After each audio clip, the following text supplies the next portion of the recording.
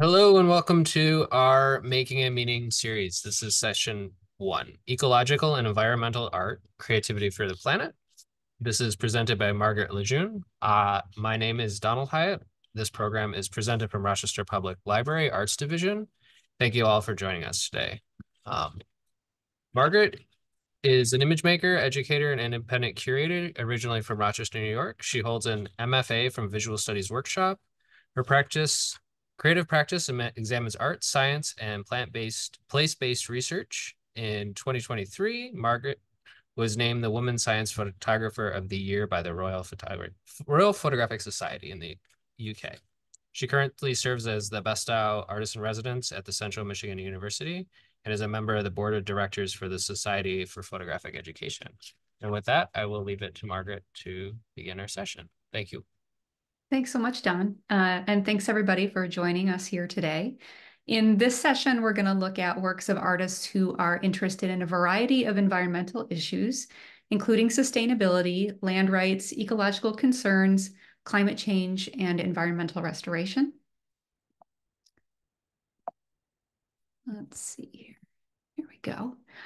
But first, we're going to do a brief overview of landscape and environmental art throughout art history, because I feel like we can sort of posit what is happening today in the 20th and 21st centuries with environmental art if we have a better understanding of what has happened throughout history.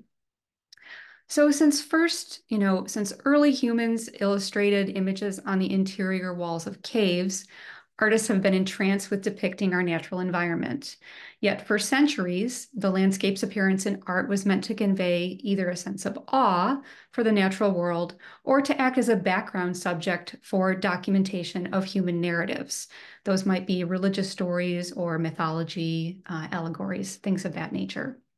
In the 20th century, alongside rising global concerns surrounding the state of the environment's health and our impact as humans upon it, many artists started creating works in collaboration with the physical world to draw attention to ecological issues, as well as our relationship and contribution to them. As a more defined concept, environmental art has gained more traction since the 1990s, when artists began to think about their surroundings not just in terms of lived or built space, but as a cohesive system in which humans have been playing a central part. So I'm going to start with these two images on the screen right here. These are images that might come to mind from art history that are landscapes. The image on the left is by Giorgione and represents the idea I just mentioned of the landscape as background for a human narrative. In this painting, which is titled The Tempest, we read the landscape both literally and metaphorically. The storm seems to reflect the tension between the figures in the foreground, who we haven't positively identified, but some art historians link these characters to the Christian story of the flight into Egypt or a mythological story. The colors are subdued and the lighting is soft. Greens and blues dominate. The landscape is not a mere backdrop, but forms a notable contribution to early landscape painting. The painting has kind of a silent, if you will, atmosphere, which continues to fascinate modern viewers. The image on the right-hand side is a beautiful example of art meant to convey a sense of awe in the landscape. This painting of the Grand Canyon by Thomas Moran shows the vast expansiveness of this famous national park. It's conveyed on this enormous panoramic scale. The canvas is 7 by 10 feet. Moran was a leader in the Hudson River and Rocky Mountain schools. He was an American painter that was so entranced by Colorado's really dangerous, beautiful, unspoiled terrain that he immersed himself deeply in the landscape, where few people had ventured before him, and he painted more than 30 scenes capturing this unique and sublime landscape.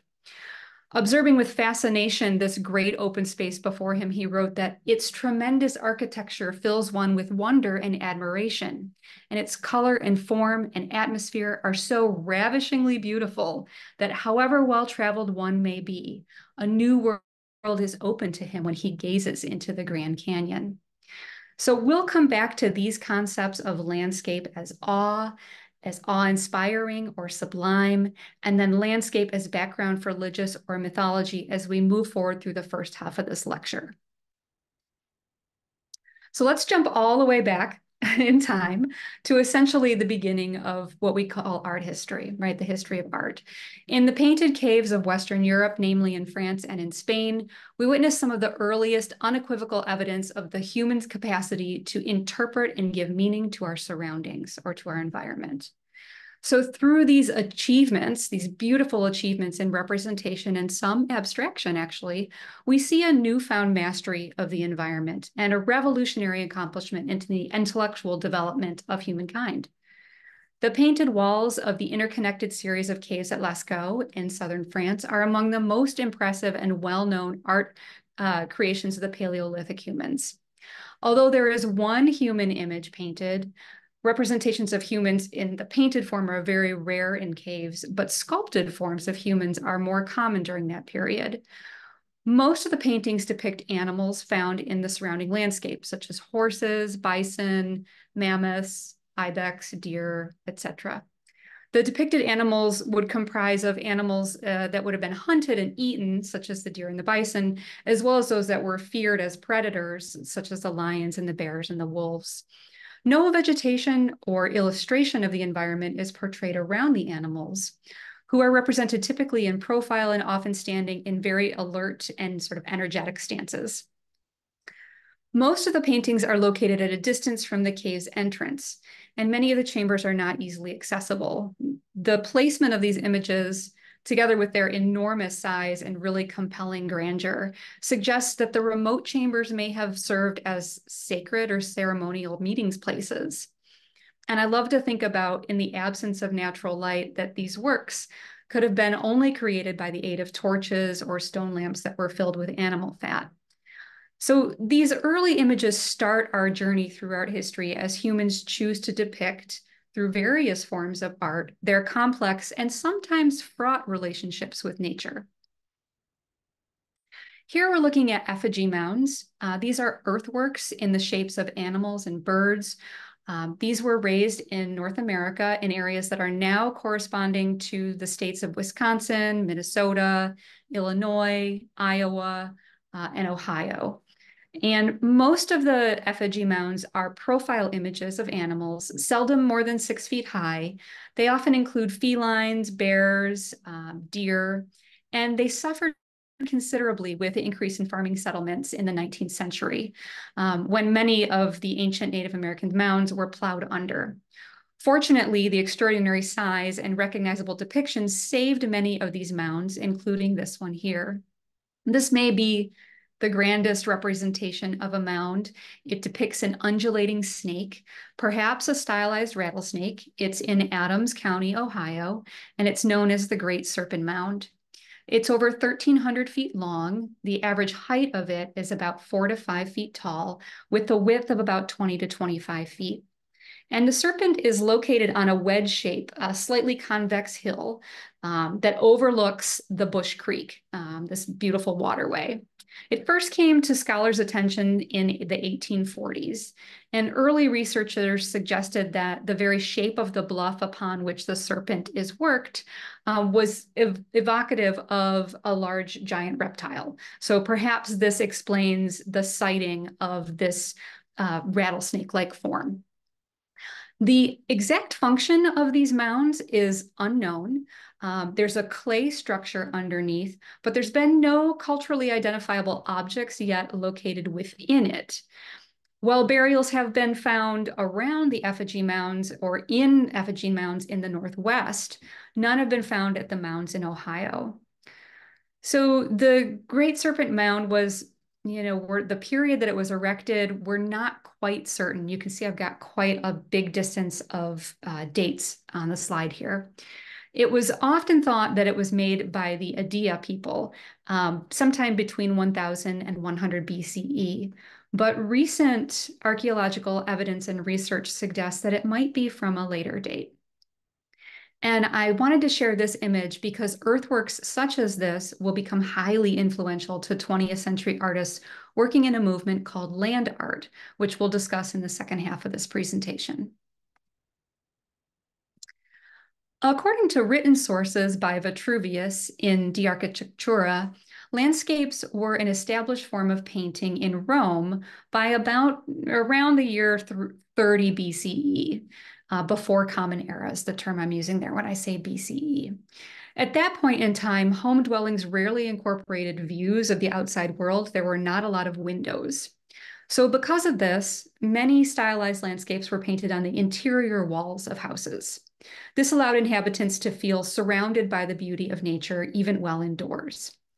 There was a growing appreciation at this time also for gardens and botanical life. So this encouraged an increase of personal gardens at home. So Romans could get a sense of the natural landscape, sort of outside in their gardens, and then these depictions of the landscape through these paintings and frescoes, actually in their homes. So you get this real and perceived experience with the natural world. And as we discussed in the beginning, landscape images often were serving as a place to depict human stories, allegories, mythology, religious history. This fresco, which is from the middle of the 1st century BCE, was found in Rome in April of 1848 during the excavation of a house. And we believe that it depicts books from the Odyssey. And what it did is it adorned the upper portion of a wall of a portico of a house. And that a portico would have kind of been a porch-like area. And there remained 8 landscapes that were positioned in a sequence against the wall with what we call a double colonnade view. You'll notice if you look at the center of the image, there is a trompe-l'oeil painted column. So fool the eye is what that term means. That is red with a gold cap on it. And it even has its own shadow painted in place because the artist wanted you to believe this true depth of space. The landscape in this scene really functions as a stage from which the scenes from the Odyssey are depicted. And it probably wasn't meant to represent an exact or specific place, but more meant to evoke the sense of place. Long before landscape art became a genre of its own right in the West, landscape art in China was, however, very well established. Shan Shui refers to a style of Chinese painting that involves the painting of scenery or natural landscapes with brush and ink. The name literally translates to mountain, water, picture. Mountains, rivers, and waterfalls are prominent in this art form. Shan Shui painting first rose to prominence in China in the 10th and 12th centuries during the Song dynasty. And when Chinese painters work on Shan Shui painting, they do not try to represent an image of what they've actually seen in nature, but what they have thought about nature. It's not so important whether the painted colors and shapes look exactly like the real object. The intent is more to capture on paper an awareness of an inner reality and wholeness, as though the painting flows directly from the artist's mind through the brush and onto the paper. Shan Shui painters use the same materials and essentially the same techniques as calligraphers, and their works are judged by the same criteria. Shan Shui paintings involve a complicated and rigorous set of requirements for balance, composition, and form. And each painting contains 3 basic elements: paths, threshold, and the heart or focal point of the image. This approach to landscape I wanted to include in the presentation because it sort of makes us think about a philosophical approach to rendering the land, which will influence many environmental artists in the 20th and 21st centuries. In North America, just around a similar time, we're sort of moving forward slowly through art history. Some indigenous people were creating rock art, representing deities whom they called upon for assistance to thrive in their environment. One really beautiful example of this is from the Hoiko tank pictographs. These are located in El Paso, Texas, and they were created sometime between 900 and 1400 they were probably drawn by a more sedentary farming group whose need for rain and favorable growing conditions for crops were really of a critical concern. And so we're going to see that in the art. They express these concerns typically through rituals and through the painting of sacred symbols. And if you look closely here, this figurative painting seems to depict images of lightning strikes almost in the symbolism across what appears to be the sort of chest-like area of the figure. This may have represented the Mesoamerican rain god, Talaluk, perhaps painted as an offering in hope for rain and therefore a healthy bounty. If we jump across the world to what is now modern day Europe, artists around this time were beginning to take a new approach to imaging their environment. Rather than stories of mythology and religion, artists began to depict scenes of work and recreation. It should be noted that the Italian Renaissance painters were still very much enamored with religious painting mythology at this time. Think of the famous works by Giotto, Fra Angelico, Michelangelo, Botticelli, and I've omitted them from this presentation because I only have so much time and they get their fair share. So pictured here, you're going to see a work by the Limburg brothers called from the illuminated manuscripts, The Very Rich Book of Hours, which was created for the Duke of Berry. It's possibly the most famous and best illustrated manuscript of this time. Like I mentioned, it's a book of hours, which is a collection of prayers, and it contained over 200 pages with about 120 illuminations. There are calendar images, which are the ones that are most commonly reproduced, and they offer a really vivid representation of peasants performing agricultural work, as well as aristocrats in formal attire, set against a background of medieval architecture and scenery. The selection that I've chosen here is the month of February, and it depicts a winter scene in a peasant village that is snow-covered and lays beneath a really gray sky in the background.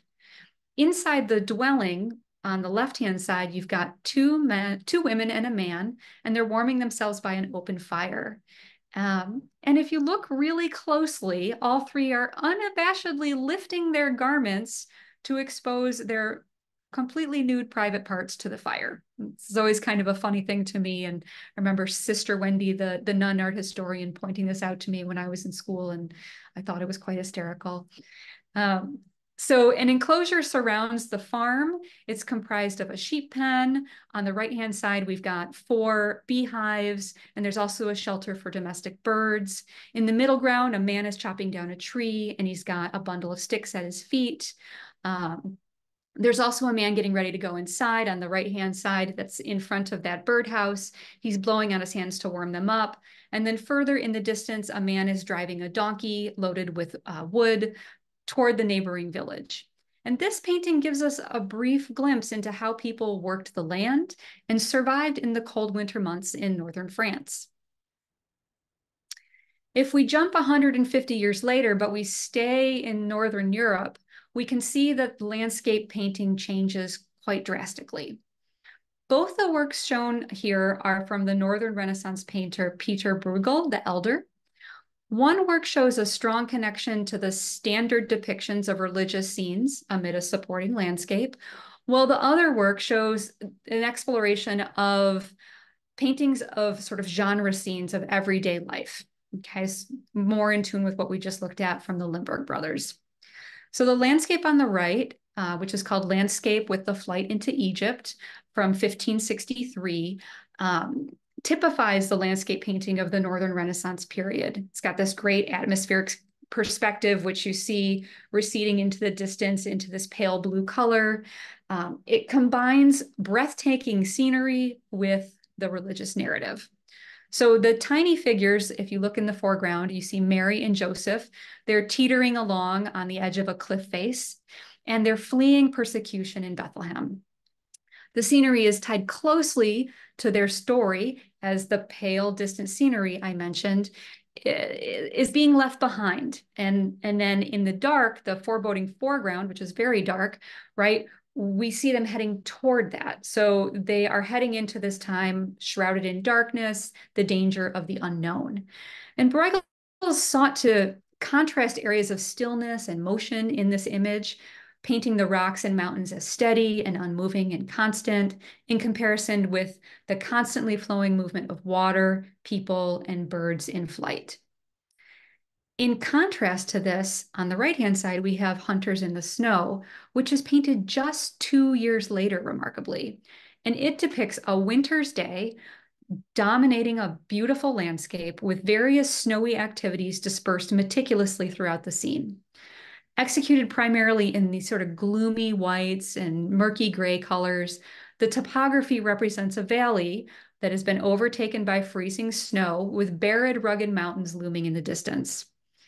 The architecture in the frozen ponds show that the artist is partly, sought inspiration from the landscape around the Netherlands, right? However, the addition of those jagged, tall mountains in the distance suggests an imaginary scene, possibly constructed based on the artist's encounter with the Alps during his journey to Italy, just shortly before this painting was made. Imbued with a plethora of details, this painting demonstrates a complexity of meaning propelling all these genre scenes we see within it. So we've got this preparation for the cold months, like the figures in the foreground of the inn, they're lighting a fire to cook a pig. There's a woman carrying sticks across a bridge.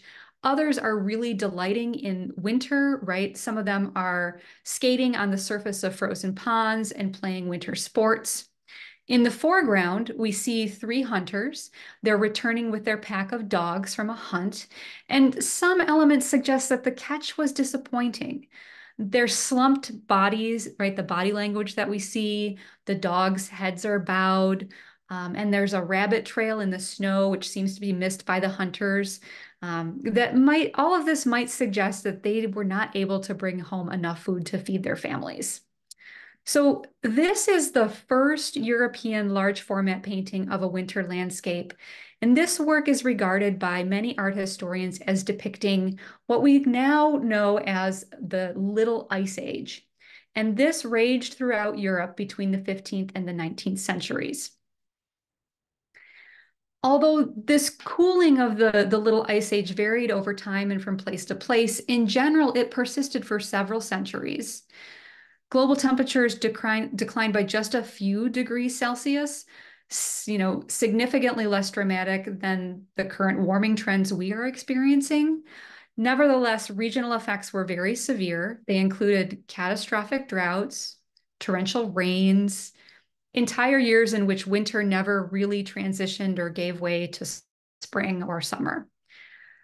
It's kind of similar to what we've been experiencing now, right, around the world. And in the 17th century Low Countries, those areas are modern day Belgium, Luxembourg, and the Netherlands, were provided this like striking model of how adaptive and resilient people can be in the face of the changing climate. By about 1650 or 40 or so years after this painting was made, this was the wealthiest province of the Dutch Republic. It's where now modern day Netherlands are. Those folks owned collectively approximately 2.5 million paintings. And many of the paintings that they owned reflected the presence of this little ice age and recorded its consequences for ordinary people. These are stunning winter landscapes, and they seem to recreate with really plausible detail what real life gatherings might have looked like in frigid weather. The image we're looking at here is Adam van Breen's skating on the frozen Amstel River. And it definitely shows, one of those sequences of the sort of chilly winters that were happening in the Low Country at that time. Although there were other forces than climate change that influenced how artists chose and depicted their subjects, icy landscapes do shed light on how the Dutch adapted to a cooler climate during this period. The coastal Low Countries were crisscrossed with waterways, if you think about Amsterdam today, right? And those waterways allowed for the efficient transportation of goods and people and information.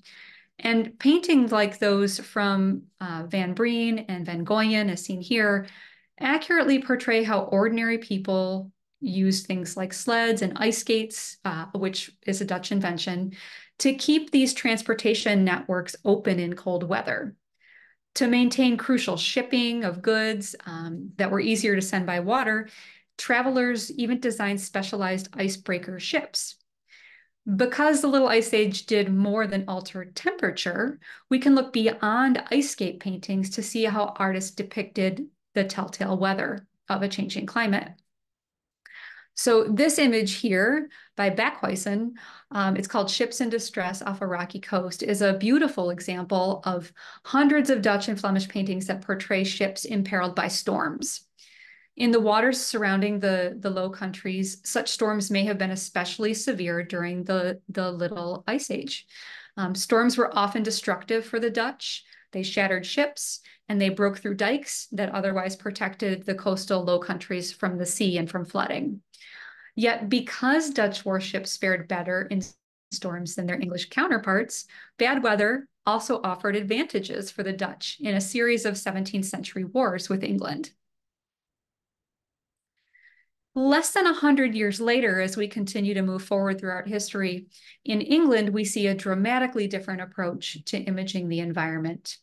One of the most famous paintings by Thomas Gainsborough is the portrait of Mr. and Mrs. Andrews. It was created in 1750, in which I should mention that the artist painted this when he was only 21 years old. We see here the landowner, Robert Andrews, and his young wife, Frances Andrews, and they're sitting on a bench in front of an English countryside landscape. The portrait was commissioned in 1750. This was 2 years after the couple was married. So this is not a marriage portrait per se, but instead it likely celebrated an inheritance that Andrews received in 1750. Thus, for some people, this painting can be considered a triple portrait. It's Mr. Andrews, his wife, and his land. So in this early work, Gainsborough prominently features a naturalistic landscape. It dominates the right-hand side of the canvas. Gainsborough was particularly fond of landscape painting. And in this case, he uses this opportunity to display his painterly skills, right? He creates the effect of changing weather in the background. You can see on the left-hand side behind Mr. Andrews, we've got a really foreboding sky. And then if we move past the tree and over to the right-hand side, we start to see the clouds breaking and a blue sky wanting to pop through. In the century between when this was created and 1850, the British landscape painters really reimagined a radical way of depicting the landscape.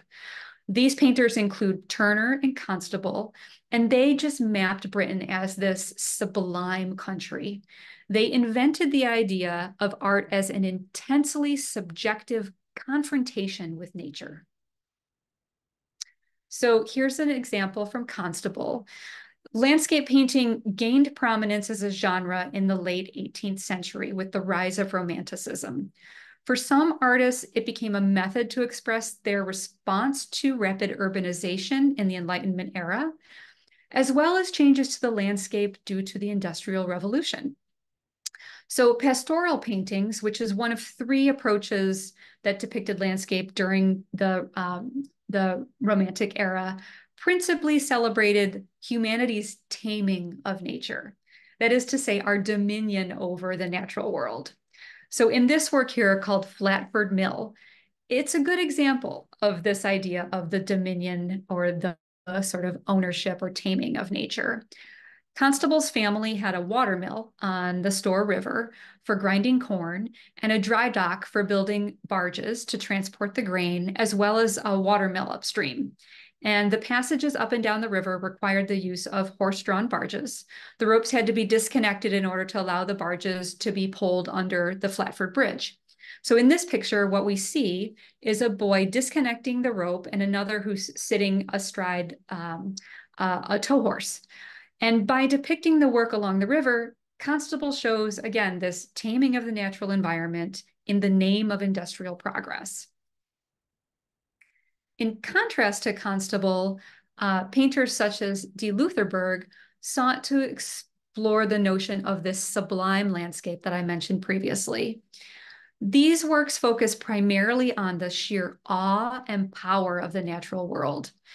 Nature, as these artists saw it, heeds warning against those who wish to go against it, such as the industrialists, with the implication that within nature is the wrath of God.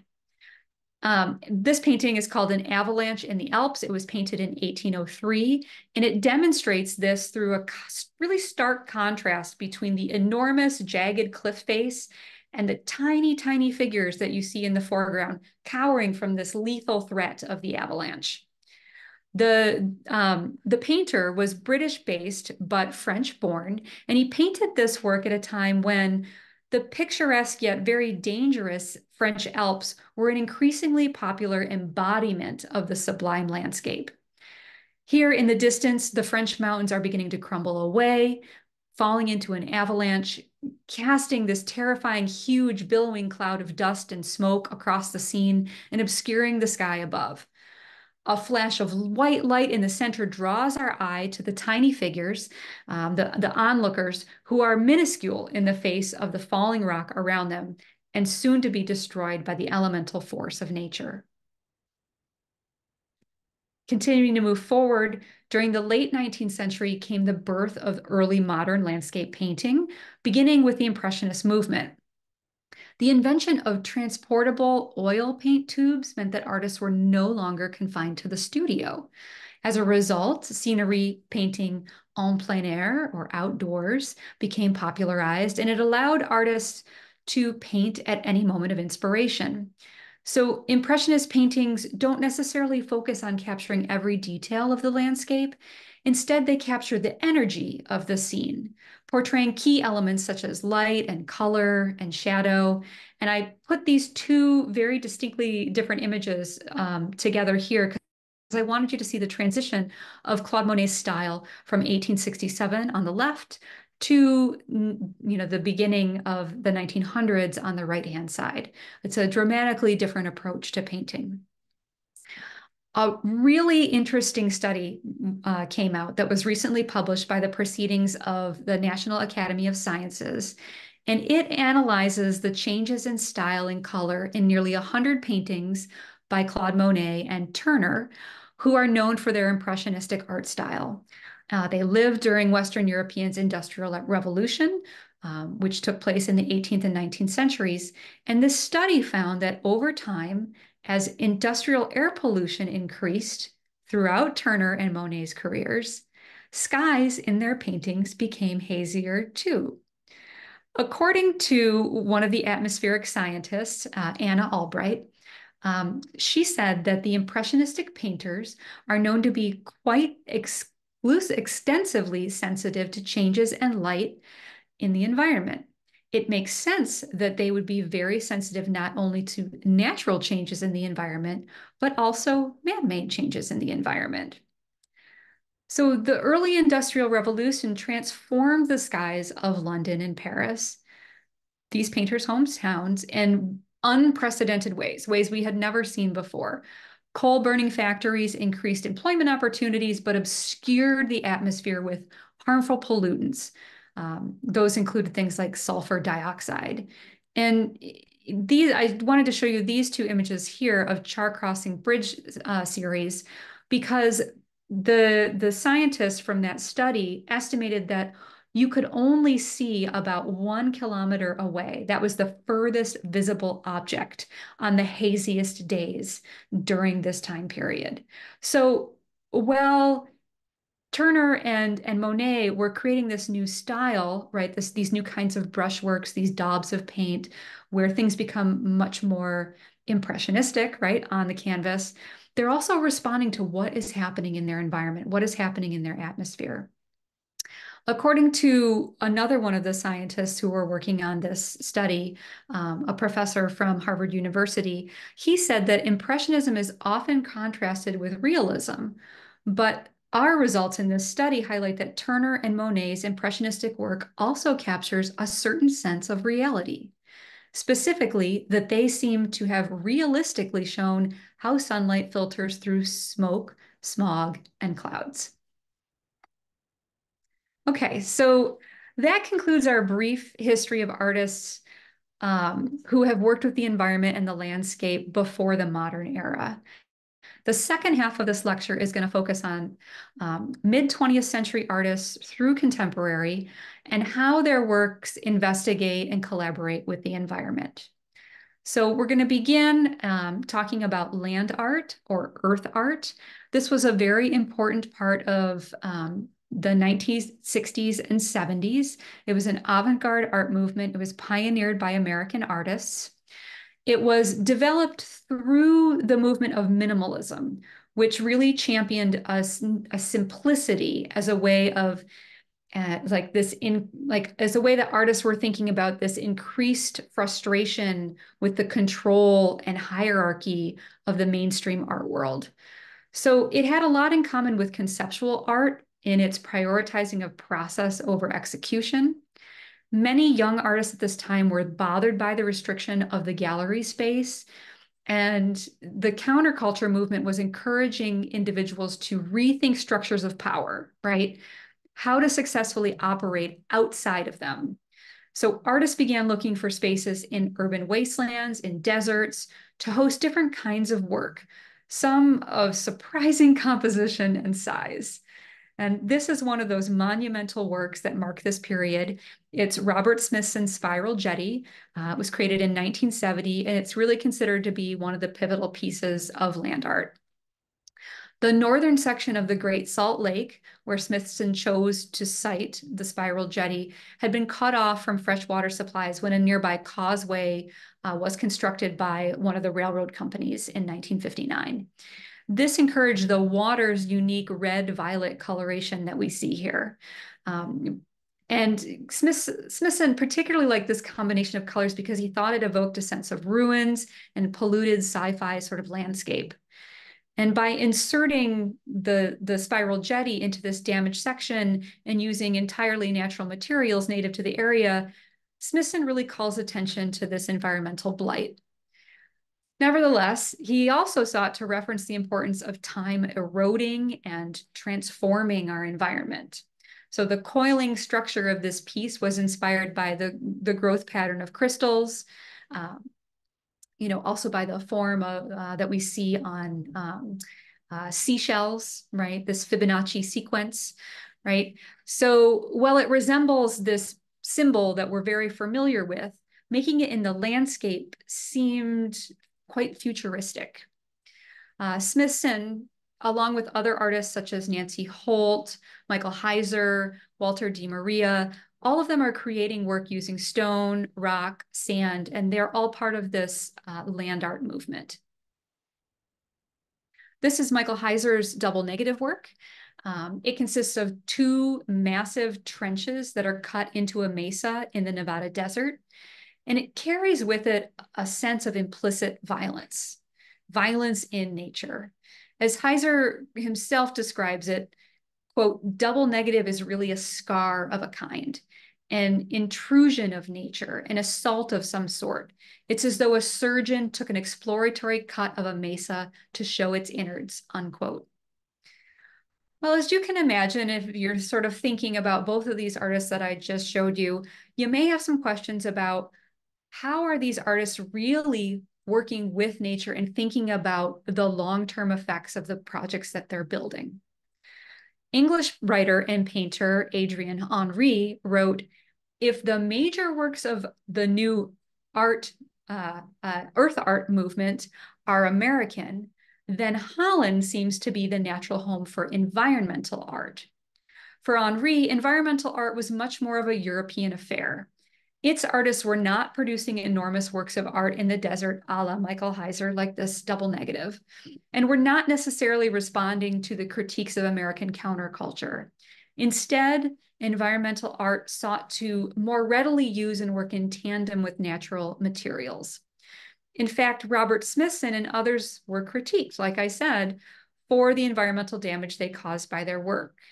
These techniques of cutting chunks out of the earth, drilling, digging, moving heavy equipment out into these relatively unspoiled landscapes did not adequately demonstrate a concern for the impact on humans or on the natural environment. These critiques, though, were born out of an emerging worldwide environmental consciousness. Rachel Carson's 1962 book, Silent Spring, documented the impact of pesticides on the natural world. It predicted the impact of the use and accruement of harmful chemicals in insects and animals, and made suggestions for pesticide alternatives and pest-reducing strategies. The book had a huge impact on the public consciousness about the influence of human beings in the natural world, and saw the formation of several environmental justice and campaign groups. In 1970, Richard Nixon's government established the Environmental Protection Agency as a means of addressing many of the concerns raised by Carson's text. That same year saw the creation of Earth Day, celebrated annually on the 22nd of April. That day was created in order to draw attention to the wide variety of environmental challenges facing our globe. The first green parties were also established around the same time in order to take concerns voiced by these environmental groups into mainstream politics. So since then, climate change and global warming have become increasingly central to the manifestos of other political parties, as scientists warn of the very serious impact environmental change will have on the day-to-day lives of people around the globe. Evolving out of land art, environmental art also rethinks the importance of exhibition space and really seeks other places where art can happen.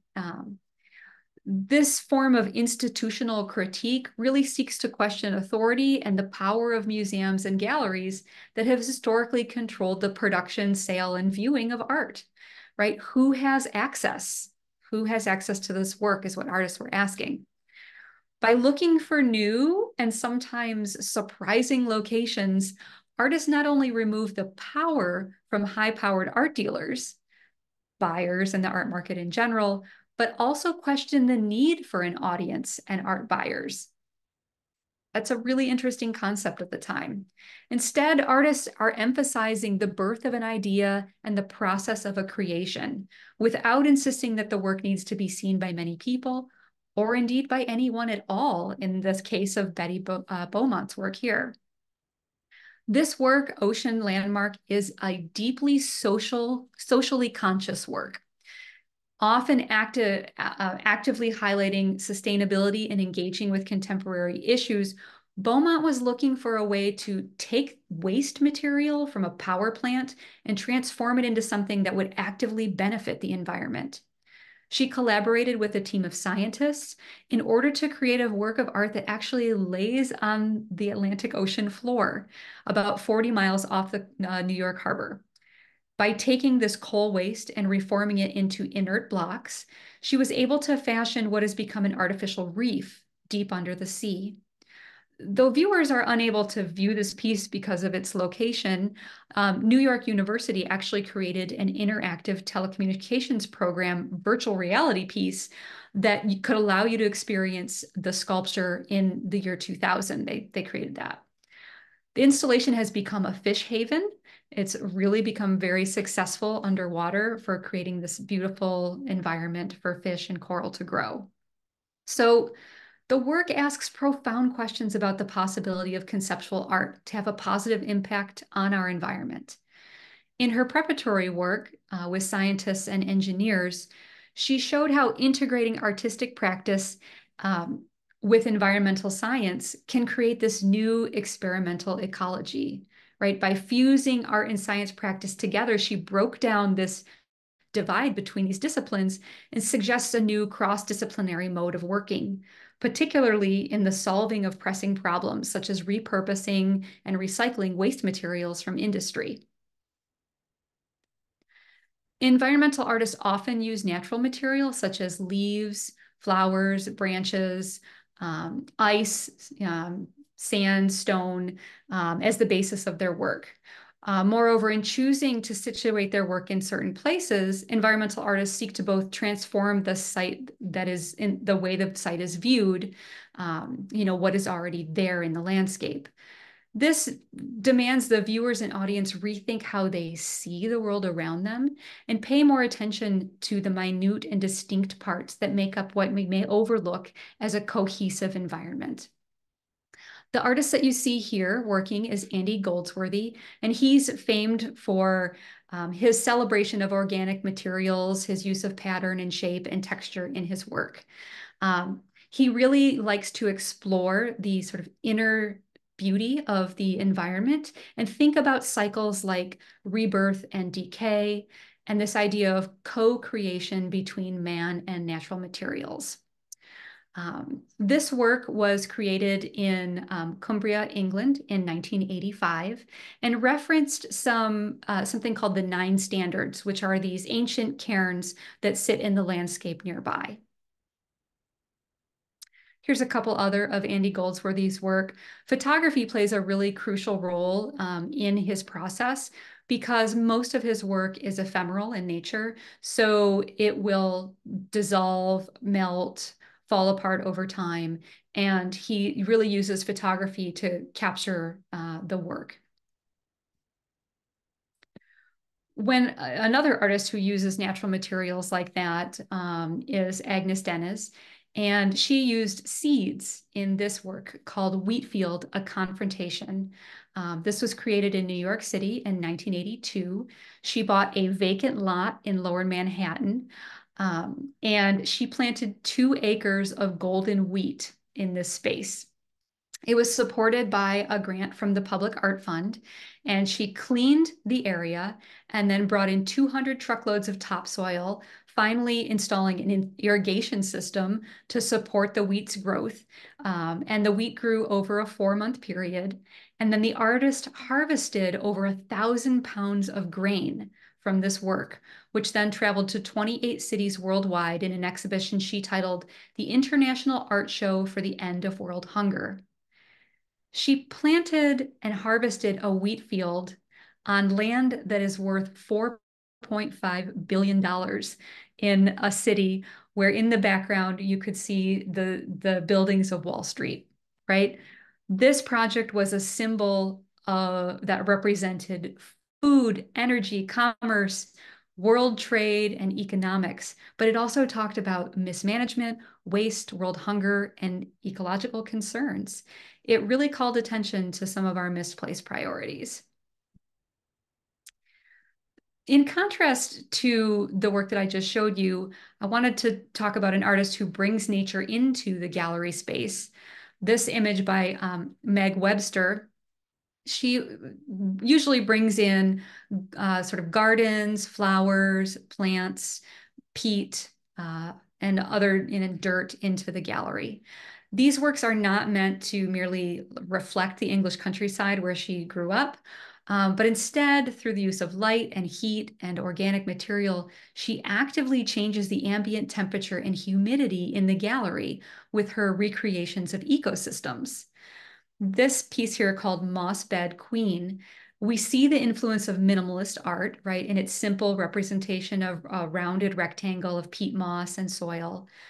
The material which it is made from is the very building blocks of our life, right? They're the starting point for everything that feeds us and all living things. Though this point may sound really obvious, by shaping this natural material in such an understated way, she's exposing the underlying and ever-present magic of the natural process that unobtrusively takes place perpetually all around us. Yet by bringing it into the gallery space, she's also emphasizing its importance in inviting viewers to consider something ordinarily ignored as something worthy of being art. In the 1990s and the early 2000s, more environmental artists started to consider the actual legacy and impact of art in the environment and how their works could actively draw attention to specific issues occurring in otherwise unseen or unrecorded places. The term ecovention was coined by artist-curator Sue Spade and curator Amy Lipton. And it's used to define art that had a much more specific function than simply representing an idea, but that was an intervention of some kind to aid in the improvement of a particular issue. This lightwork installation we see here comprised of 3 synchronized lines of light shining on buildings and the surrounding landscape. It was created off the Hebrides, on the Hebrides Islands off the coast of Scotland. It's by 2 Finnish artists, and it really wrapped around the structures along the base of a mountain landscape. And based on their scientific data, again, a group of artists who is collaborating with scientists using the scientific data of sea level rise, everything that is below this line of light that they have created through the installation will be underwater in the next 40 years. So what they're doing is they're trying to visualize for us the future if we continue to treat the planet as we are treating it now. This artist, this is a German artist, Nies Udo. He's a very prolific environmental artist. He started working in the 1960s. He's still working today. This enormous bird nest was built in the botanical gardens of Clemson University, and it was built with the help of students and volunteers. The installation was made out of bamboo for the interior of the nest, and local pine was sourced for the exterior of it. The piece stood for 2 years, and then the logs were mulched and they were used to fill in the hole where the piece was created. This giant bird's nest was created by Udo to draw attention to the labor and building skills that goes into building a bird's nest. By harnessing the power of clay, normally a material used in building bricks for houses, he created a solid structure that suggests its own permanence. However, he initially chose to use untreated wood, which would have invariably decay and mold and change over time. So with this piece, he's asking us to consider, we as humans, how we emulate nature in our own world. Birds build with no regard for a guarantee of permanence in their homes. Even their residence is subject to natural forces of the climate and decay. We, on the other hand, favor building things for permanence.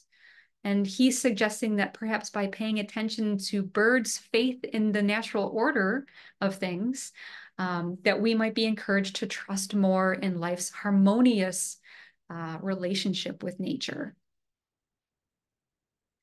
Got just a few more slides here. This is a really fascinating work I love by the Danish Atlantic artist, Eliasson. It was, he, in 2018, to coincide with the COP24 meeting, the climate change conference, he extracted 30 blocks of glacial ice from the waters that surround Greenland, and he placed them in public spaces in London where they were left to melt. This piece was called Ice Watch, and it was a temporary installation, as you can imagine, because it's ice, and it was meant to serve as a visual reminder of the impact of climate change on the environment. There were 24 pieces of ice placed outside the Tate Modern Museum, and an additional 6 blocks were placed outside of Bloomberg headquarters in the City of London. Eliasson really wanted this project to allow people to get up close and personal with melting ice. He said that he feared that the issue of melting glaciers was so abstract and far away. By bringing the ice to a major city where viewers could touch it, smell it, some people are photographed licking and tasting the ice, he hoped that it would create a more emotional response. He worked with a geologist to transport the ice over, which was over 100 tons, from this fjord in Greenland. The ice had separated naturally from its sheets, naturally with climate change, and was discovered floating in the ocean. So he did not chisel this ice away from the glaciers. Next, we have works from contemporary artists, Sarah Black and Ginsberg, excuse me. These artists also work with scientists to create interdisciplinary works that bridge art and science.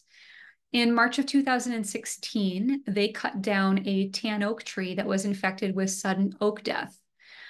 They cut this tree down in the Big Creek Reserve in California.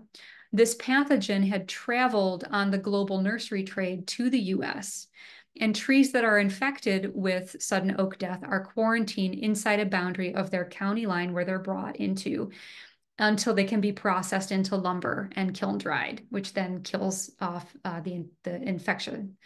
So the sort of tightening of boundaries is a move toward environmental conservation, but Ginsberg and Black see this as an echo in a rising tide of nationalism, xenophobia, and boundary enforcement on a global scale. Working with these scientists and these wood sawyers, they milled and kilned the dried tree from wood to lumber so that it could be shipped to Chicago, where they then made it into 7,000 pencils.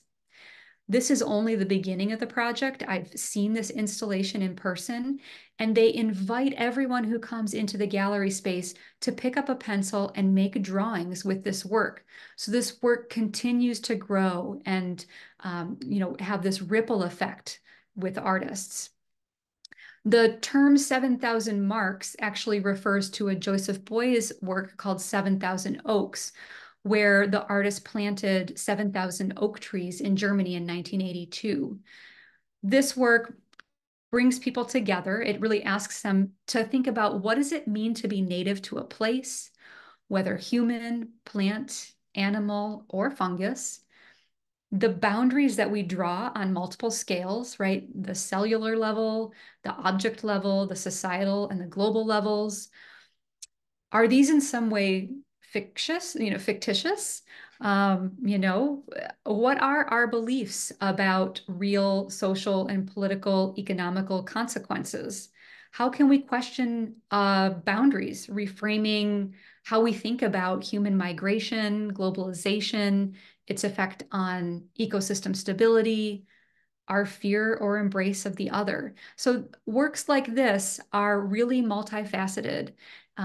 And while they're interdisciplinary, they're also intersectional in nature, meaning that these artists are thinking about more than the relationship between art and science. They're also thinking about all of these other issues, including things like economics, religion, right? Issues of identity and such.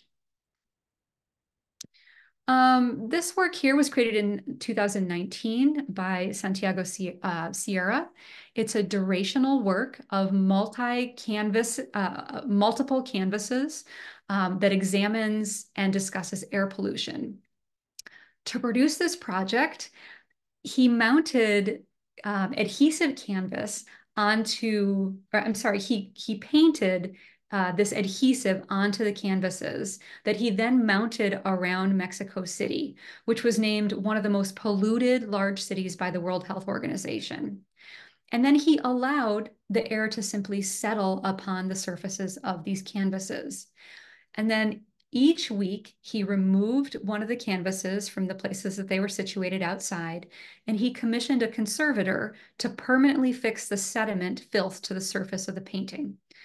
This resulted in a really disturbing time lapse of noxious accumulation across these canvases. From week one that we can see on the left-hand side, where it's sort of an off-white color on the canvas, to the dark brown image you see on the far right from week 52. In sampling these materials in a laboratory, the artist found that the canvases contained heavy metal particulates and bacteria that's responsible for illnesses ranging from conjunctivitis to the flu, respiratory illnesses, and skin problems. From afar, the canvases generate the feeling of a minimalist, right, installation, almost spiritual in its atmosphere. But up close and on the surface, the muck and stray hairs become this repellent agent of contagion, right? Or that we see in this clean and whitewashed gallery. Another artist working with pollution is the photographer Chris Jordan. His work is deeply engaged with the impact of mass consumption on the environment.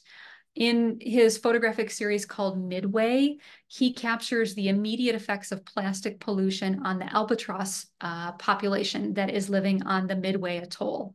This is a remote territory in the Pacific Ocean. And in these photographs, Chris Jordan has gone to Midway. He is working amongst this colony of birds. He slices open the stomachs of dead albatross and exposes the plastic rubbish that it has eaten. Most of these birds have been accidentally fed this garbage by their parents, who mistaken the trash for food. The body of the albatross is still recognizable in both of these images. We can see beaks, feathers, etc. But Jordan has laid out the pieces of toxic plastic in colorful juxtapositions to these sort of muted tones that we see from the baby birds. It gives us a really beautiful glimpse into the harmful effects of ignorance and negligence that humans are causing.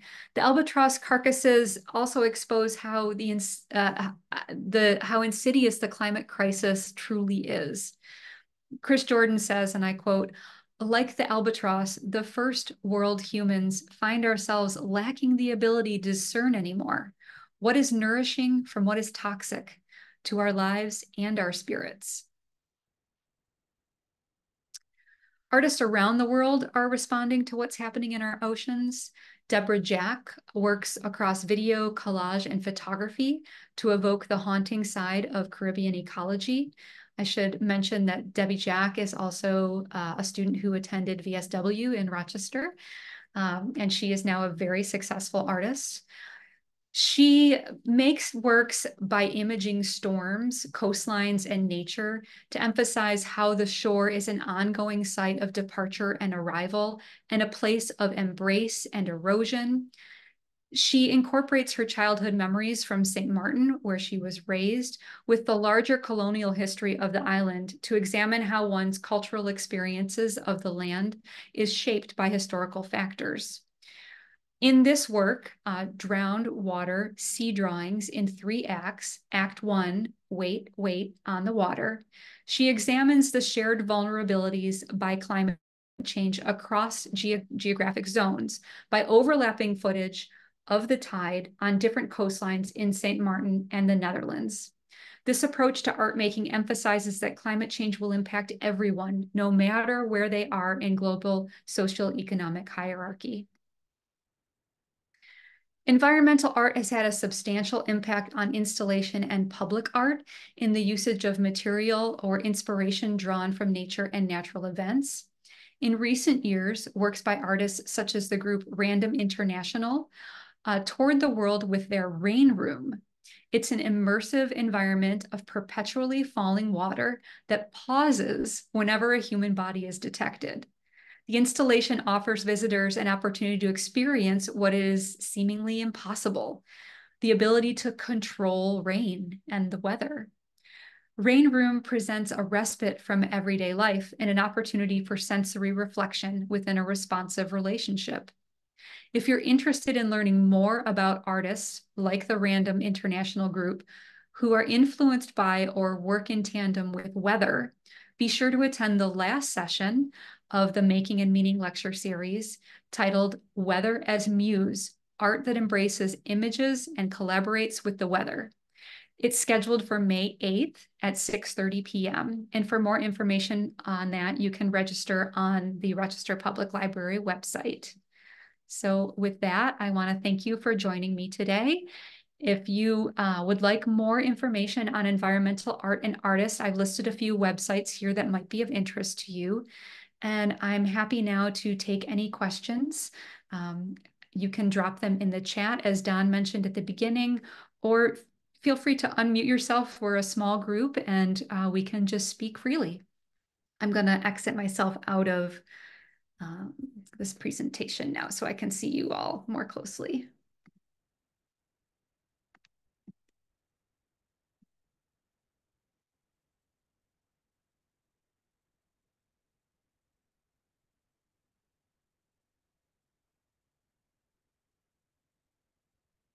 Does anyone have any questions?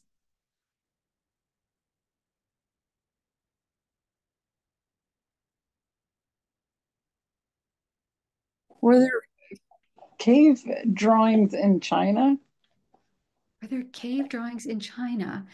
There have been recent, I was just reading actually today an article about cave paintings in Indonesia. And these are actually older than the Lascaux cave paintings. They believe that these may be from approximately 46,000 years ago. And so this is a relatively new finding. I wish I could quote the article for you. I'm sorry that I can't. But this is really exciting. The image that I was looking at that is stuck in my mind was a painting of a pig. And it had these beautiful finger marks pulled all the way through the work. And you could just imagine the artist with the, sort of ochre or whatever they're using to paint with on their hand and drawing the back of their fingertips across the cave wall. It always delights me, and I sort of get goosebumps when I think about the practice of making in those caves. I had a question on the double negative and some of the different installations that are out in the environment at large. I mean, people have to get permission in order to do things like this, I would think. That's on private property, I think, the double negative. Yes. Yeah. Many of these works that are out in the deserts were on private property. Yeah. Some of them are in public spaces, and some of them, have been preserved, right? They've been sort of, donated or left in wills, right? So that they can be preserved, I see. in perpetuity. I think about Nancy Holt's sun tunnels and such. These works are so interesting because they can't be owned, right? In a sense. Right, right. They in many cases, like, Heisner's work, they're literally carved into or out of, constructed in these spaces, right? They can't be moved. And so it's really important that we think about, how do we get access to this work, right? Right. And what does access mean to artists and art patrons? Right. And as we move forward, I think about that specifically important in terms of environmental work. If we are trying as artists to think more about the planet as one connected ecology, then everything that we do affects everyone and every being, right? And as we hopefully move away from this androcentric, right, notion of the world where humans are the most important thing, we begin to think more about how those spaces, right, and those kinds of works influence everything around it, right? Some of that work is so large scale that it changes weather, right? Wow. Or it changes the very ground that we stand upon, right? It can do things like, change the sort of the stability, right, of the earth. And so, yeah, no, those are interesting questions to ponder. And one of my favorite trips that I planned for students was to head out west and to go camping, in the Western landscapes, and then hop around to see some of these great earthworks. Elizabeth, did you have a question? So, as a beekeeper, I was really interested in the cave paintings of the first honey gatherers, and that whole thing of art being a way of communicating when there's no written language. Mm-hmm. Yes. So and then the other thing is, you didn't mention Christo as an environmental artist. Yes. Just one of many important people who were left out due to time. Yeah, Christo and his wife partner Jean-Claude created these amazing works where they often wrapped, if others aren't familiar with this, would wrap buildings or islands, or put a running fence through the landscape of material to highlight not only the landscape and what we see, but oftentimes to think about what we don't think about, right? What we don't call importance to. And their work was so instrumental and so important, partly because of all of the work that went into creating it, right? All the preparatory drawings, all of the legal battles that they went through to secure the locations and be able to put the work in place. Yes, they are very, very important. There's so many people that I left out of this talk. I was really lucky to see their installation in Central Park, and it was staggering. It was, yeah. Yes. One of my favorite things about Christo and Jean-Claude is the fact that they make these monumental works and then they recycle everything, all of the materials. And they also fund, I should say they did fund, both Christo and Jean-Claude have recently passed. They funded their works by selling preparatory drawings, and creating these small drawings and artist proofs for many of their works. And so they were generating this money by big groups of people who were interested in exactly what they were up to, right? Calling this attention to the environment.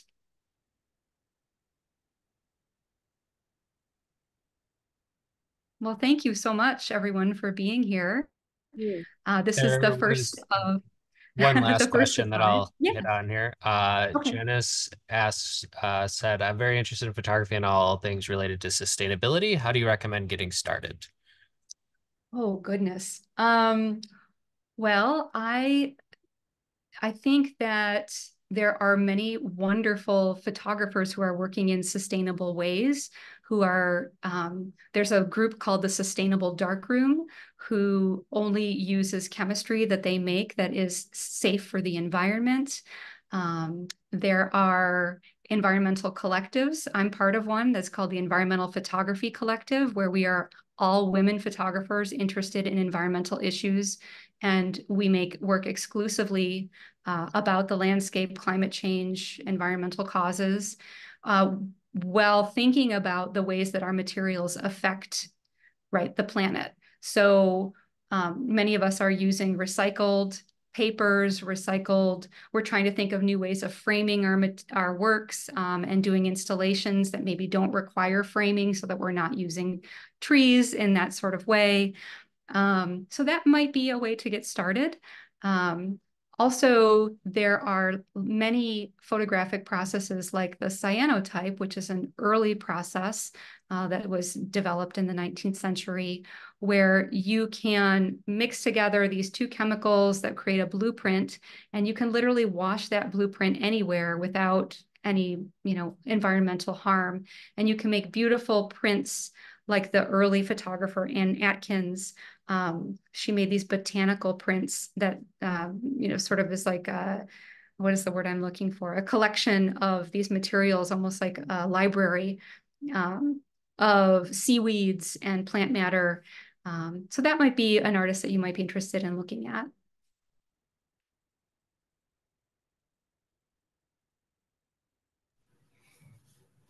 Yeah, Just Karen. one more thing along those lines. There's in Batavia, Genesee, Orleans County, they have Go Art, and they have an upcoming, they're calling for projects right now or artwork for people that's called This Art is Garbage. And it's supposed to be either made of garbage or depicting garbage or whatever, but it just sounded interesting. Absolutely. That's great. Thank you for sharing that with us. Oh, you're welcome. Yeah.